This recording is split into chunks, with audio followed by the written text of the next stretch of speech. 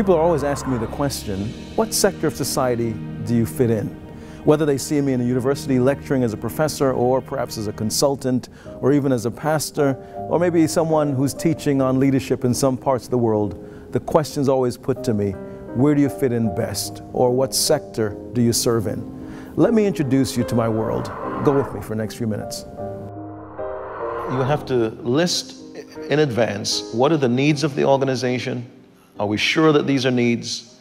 What is the job description? Again, listing it. And then on that job description is not just skills that are required, but the competencies. That is the personality, the way, the natural process of how someone works, their strengths and the strengths that job would require, whether they're self-starter, self-motivated, task-oriented. And I would say those are the things I look for.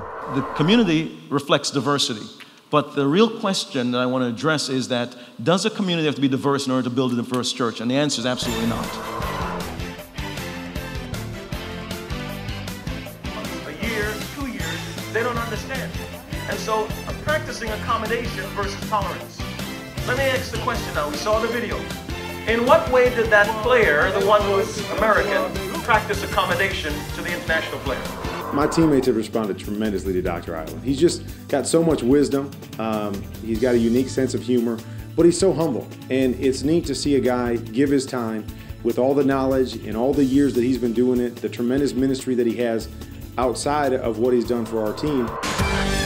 I know this is a question that everybody thinks about from time to time, or I hope every day at least. What is the key to happiness? Our next guest says anyone can learn the habits of happy people. Happiness is a choice. Absolutely. In fact, lots of people, in fact, 20% of Americans, according to the American Institute of Public Opinion, 20% of Americans are happy. So 80% of people are unhappy.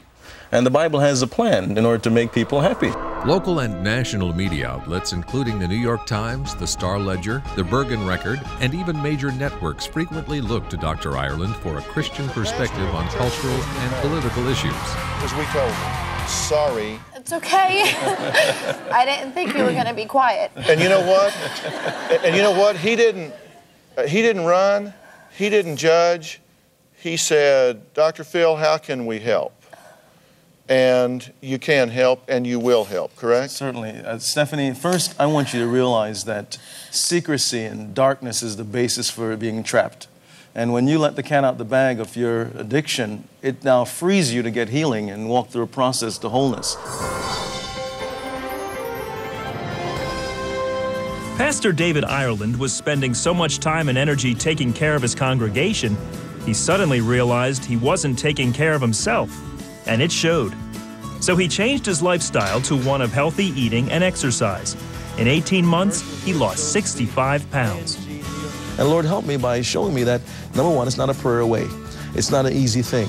Please welcome to the 700 Club, David Ireland. David, it's great to have you here. Tara, it's a pleasure to be here. I like what you said about the fact that weight loss is not a prayer, just a prayer away. It's not a simple thing, it's a process. But what motivated you to do more than just desire to be thinner or healthier? What motivated you to really get in there and do it? Well, I think that my epiphany was just simply saying, I need to get myself together. I got myself together academically, having earned a Ph.D. in organizational leadership, in fact, here at Regent University.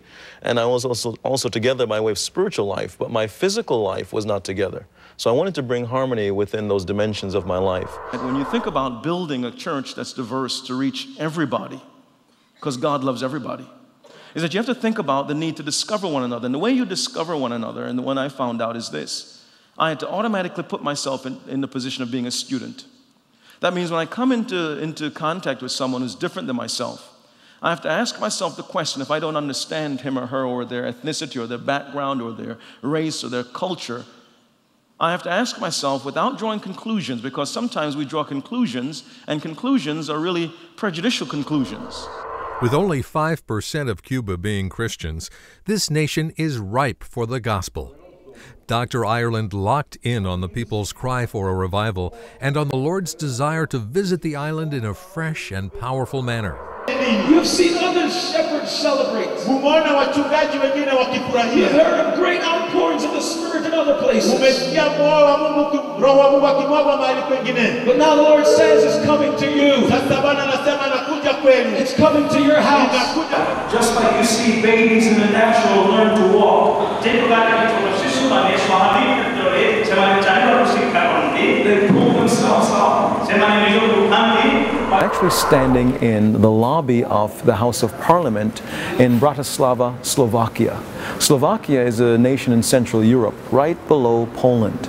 And standing next to me is Branislav, one of the members of Parliament. I want to encourage you tonight.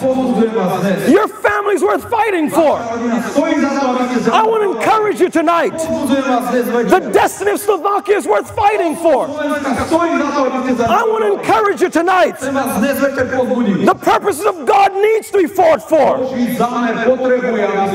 You have no choice. As you can see, I fit comfortably into all those sectors. What I've learned, though, is not necessarily try to define myself by some specific sector. What I learn is to use my gifts to serve people. That's why my life rolls up to the singular statement, I exist to unite people to God and people to people. Thank you for watching this video.